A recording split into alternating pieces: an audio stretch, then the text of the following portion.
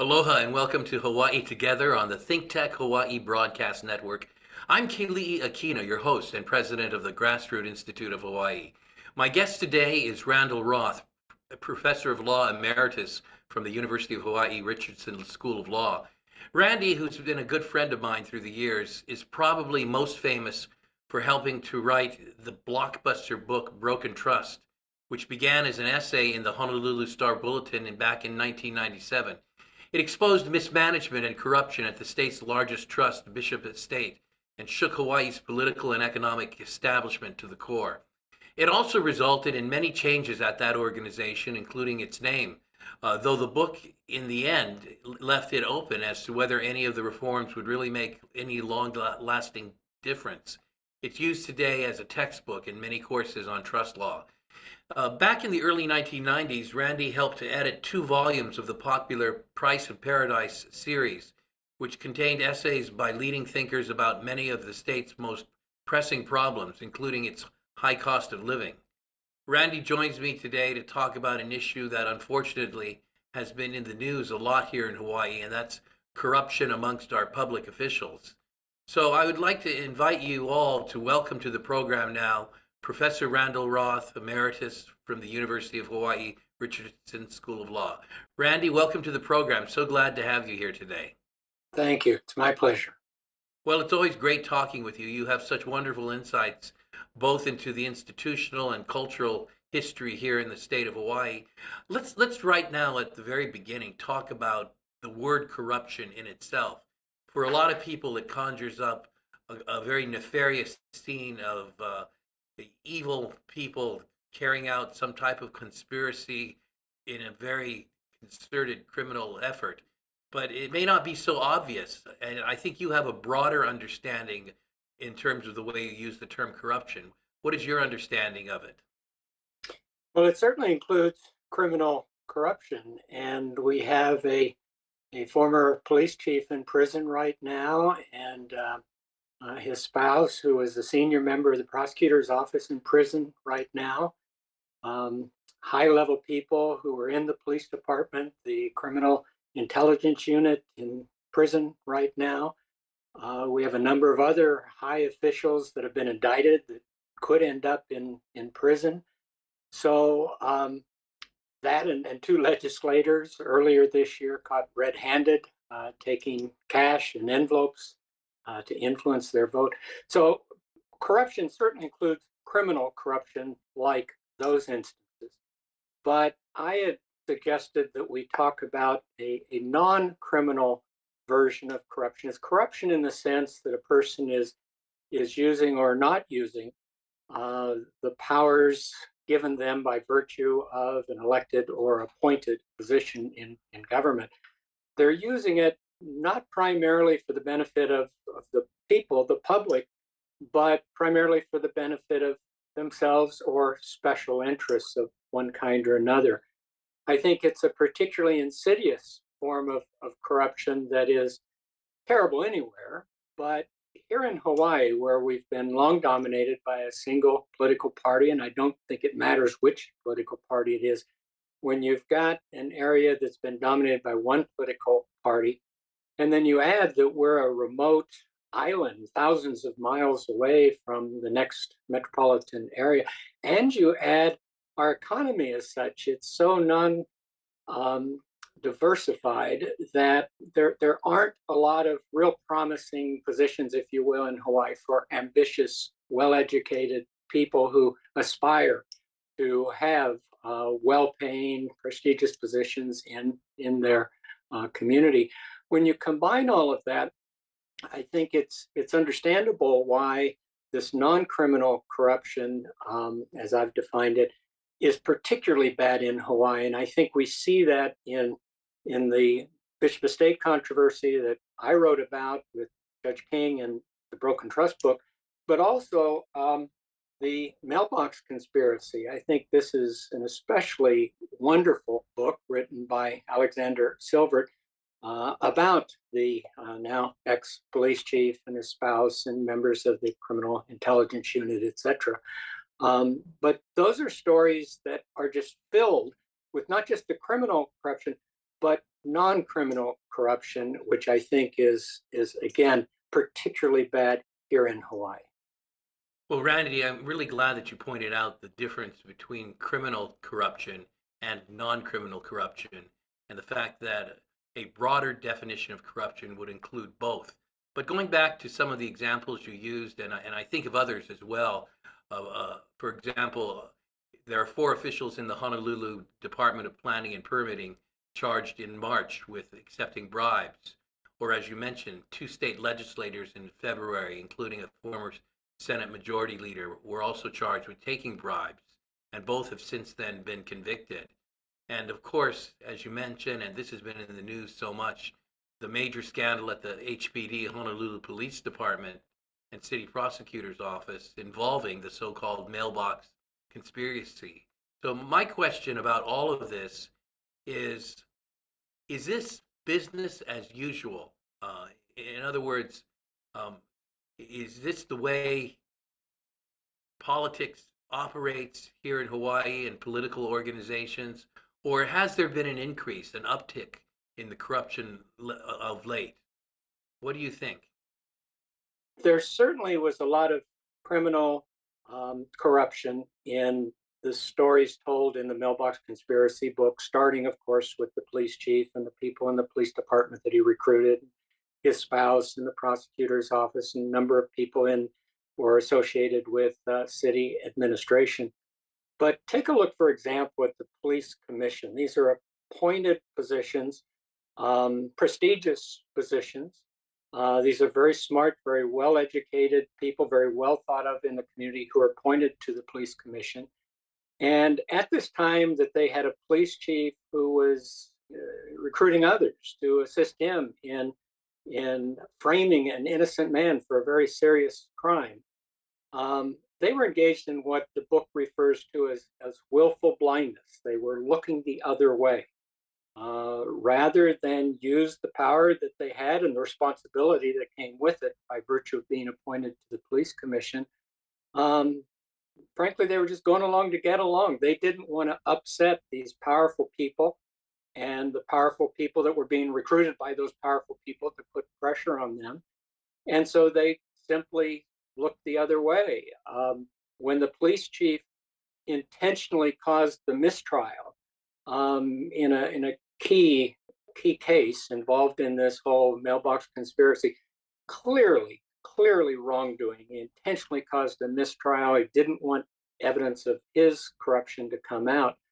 The chairman of the police commission at the time said, that wasn't right, but I think he feels bad about that. I think he's learned his lesson. I think we need to forget about the past and just look forward. That's even worse than willful blindness. That's becoming apologetic for what, in hindsight, we know was egregious criminal behavior.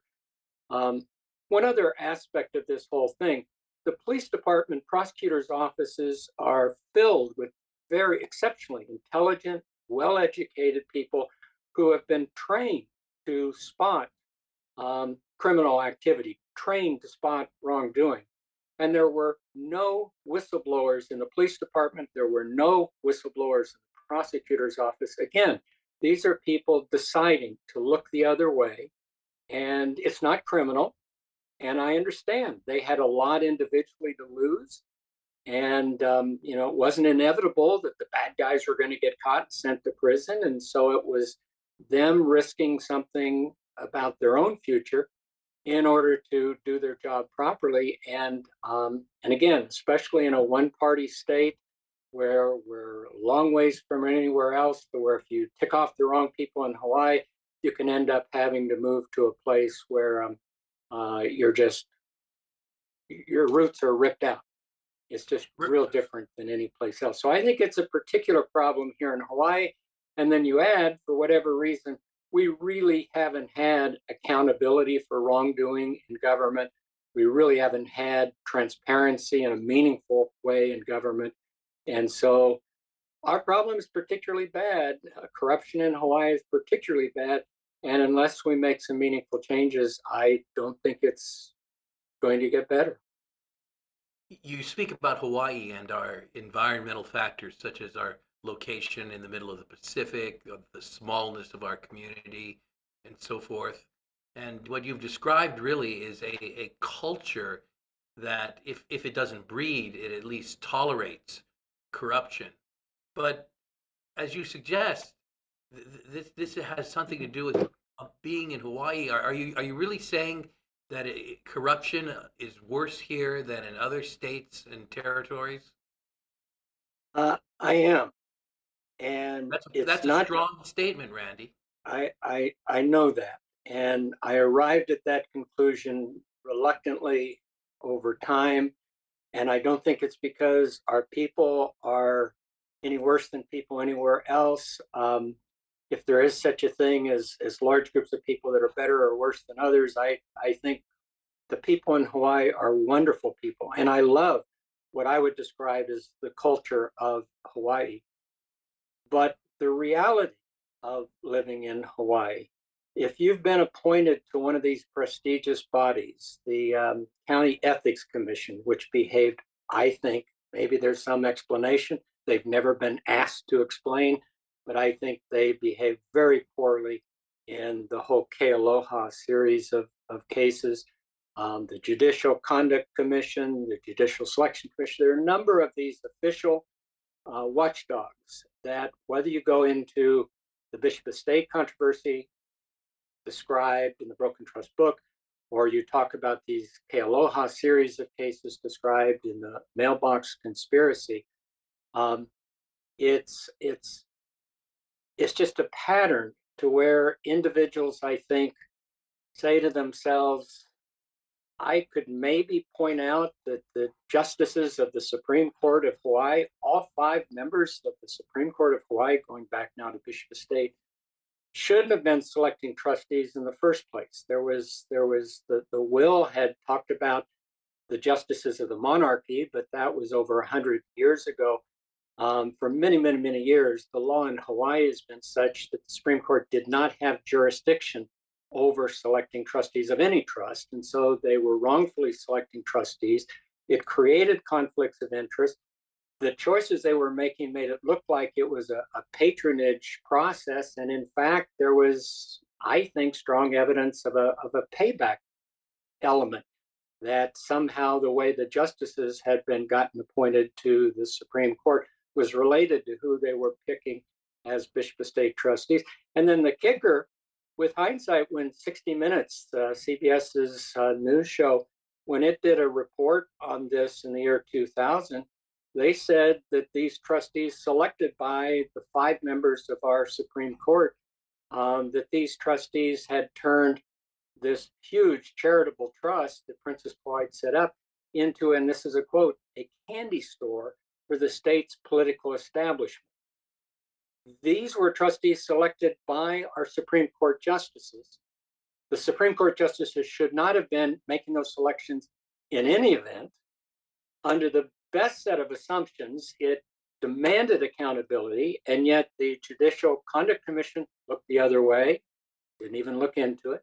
Judicial Selection Commission, which reviews the performance of justices every 10 years, looks the other way. A number of groups that should have looked and sought accountability just didn't. And they didn't because these were particularly powerful members of our community that engaged in a level of wrongdoing.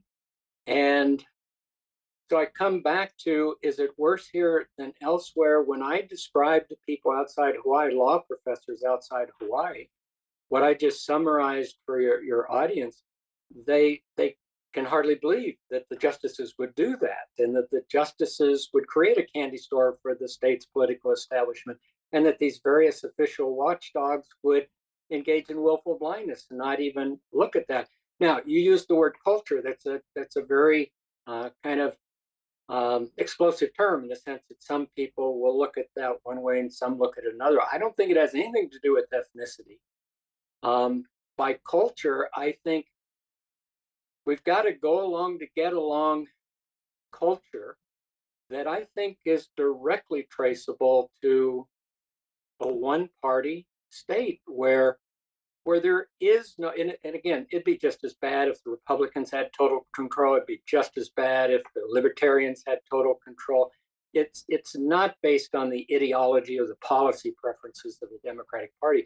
But when you've got one party that's had total control for this long, and when you've got a place with limited opportunities, it's kind of like Pacific nations that oftentimes end up with one party control and various forms of corruption.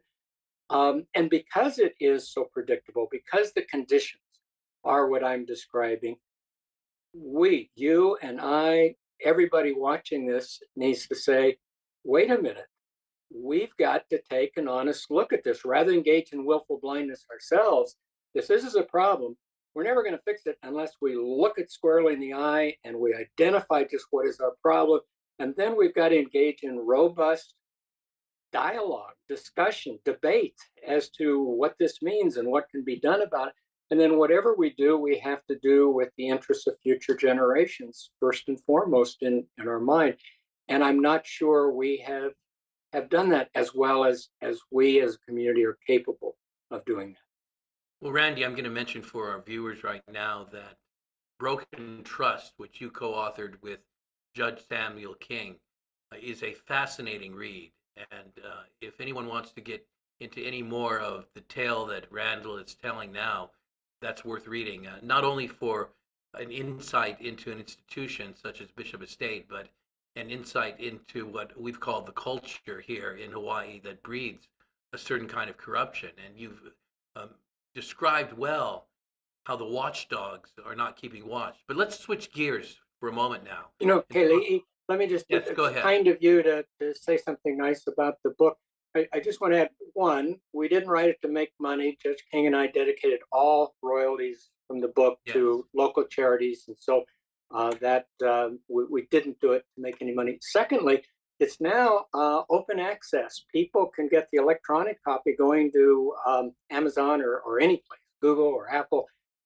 It is available for free because the current trustees of Kamehameha schools paid the University of Hawaii Press to make it open access, which I think says a lot about them, some integrity of that particular organization right now. So I hope people do look at that book because of what it can help us think through as a community. And then that mailbox conspiracy case is just the whole story, the same story, I think, only an updated version. Very good. Thanks for sharing that. Now let's go and talk about the other side, whistleblowers. Government employees have oftentimes played a very key role in calling out corruption. Randall, what are some of the legal protections here in Hawaii for whistleblowers, and are they effective? And what is the status of our whistleblower practice here? It varies depending on the circumstances. There are some protections, but a lot of times they're there in theory and not really, I think, as a practical matter, all that useful. Being a whistleblower is dangerous to a person's future. I don't know what to tell you except to say I understand completely. If somebody who's got a lot at stake chooses to look the other way, go along, get along, I get it, and I can't say I would have behaved differently if I were in their shoes. I like to think I would. Part of the human condition, I think, is that we each tend to think of ourselves as being very moral, courageous people. But we all have a significant element of self-interest. We try to do the right thing. We try to put the interests of other people in front of our own, especially when we've been empowered by being appointed or elected to a government position. But I'm not saying it's ever easy for somebody to be a whistleblower when they really see a powerful person like a legislator, for example, or a police chief, for example, or a prosecutor, for example. And I know you are very well educated in Socrates and the various philosophers. But I think at the end of the day, each of us needs to really focus on inner discipline inner integrity, our inner sense of responsibility. And I think if we live lives that reflect that kind of virtue, um, I think it influences others. I think we'll have more whistleblowers in the future than we've had in the past. If each of us individually, I think it starts with the individual. If we each double down and determine we're going to do a better job than we've done in the past of achieving that kind of virtue. I really don't know that there's a political solution to this. I like to think there is, but in a one party state, the people that are in power have such an incentive to hang on to that power and such an incentive to limit accountability and limit transparency. So I'm optimistic when we look at the individual and what you and I and individuals who are watching this can do. I'm not real optimistic about our elected officials in this remote island country or state of ours. Um, I wish I were more optimistic. Well, it is an interesting thing that uh, even though they don't seem to be very successful, we have no end of the creation of commissions or organizations sponsored by the government to look into and deal with corruption. And as you say, you don't have necessarily very high hopes for the government itself being able to make a difference unless individuals rise up to the highest level of values. This year, in particular, the state legislature created the Commission to Improve Standards of Conduct, and the purpose, ostensibly, is to curb ethics violations. That was back in June, and it made several suggestions, Randall, and I'm wondering what your thoughts are. A few of the suggestions included streamlining or making it easier for lobbyists and others to follow the law, or tightening the policies on presenting gifts to government officials, mandatory lobbyist training, prohibiting legislators from working as lobbyists, and several other similar proposals. What is your thought on the potential effectiveness of this kind of legislation? I happen to know most of the members of that commission well and think highly of them. And I know most of the people in the legislature and think highly of them. I mean, we've got really, really good, solid people involved in this. And the members of that commission, I'm sure, will come up with some of the ideas you've mentioned and maybe some other ideas. And some of those I think are quite good. But I got to tell you, unless part of that, part of what they recommend and the legislature puts into place, if part of it isn't to go back and look at the police commission during the, I'll call it the Kealoha crimes, and try to figure out why didn't this body do its job? Why did it engage in willful blindness? And the same thing with the county ethics commission. Why did it engage in willful blindness, at best, willful blindness? And the Office of Disciplinary Counsel, and going back to the whole Bishop Estate um, facts, why didn't the Judicial Conduct Commission take some sort of step to hold accountable those justices and not go in and try to name names and impose sanctions? Yeah, what we need to do is just try to understand from the community standpoint, why didn't these official watchdog organizations work better? Because part of the recommendations, I think, from this new commission will be, inspector general or some sort of new watchdog.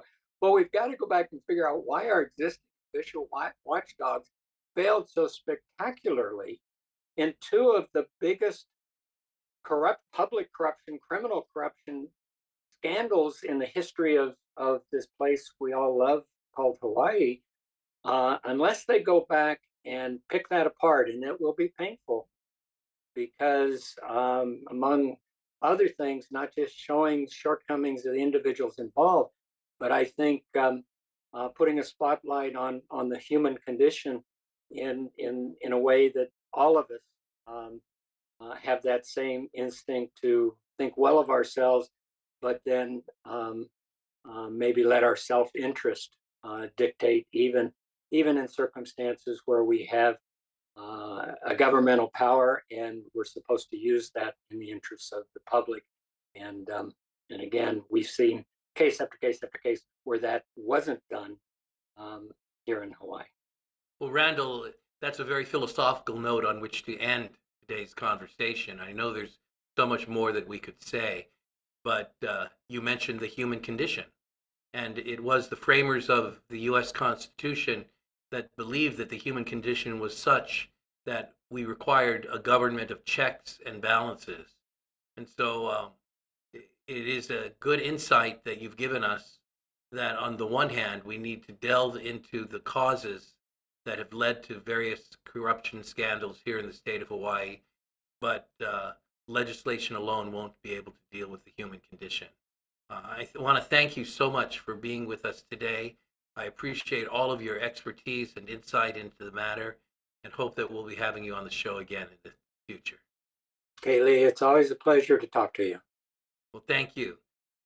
To the viewers, my guest today has been Randall Roth, Emeritus Professor of Law from the University of Hawaii, and I do encourage you to take a look at the book that has been made available online, Broken Trust, fascinating storytelling, as well as account of how things work in Hawaii. I'm Keli'i Akina on ThinkTech Hawaii's Hawaii Together. Until next time, aloha.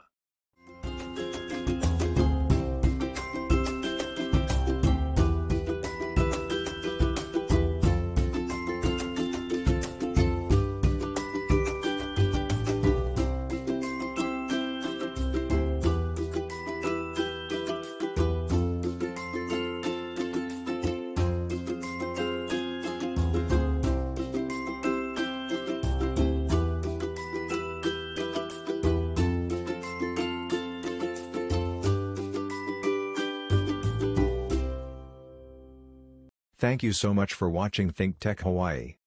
If you like what we do, please like us and click the subscribe button on YouTube and the follow button on Vimeo. You can also follow us on Facebook, Instagram, Twitter, and LinkedIn, and donate to us at thinktechhawaii.com. Mahalo.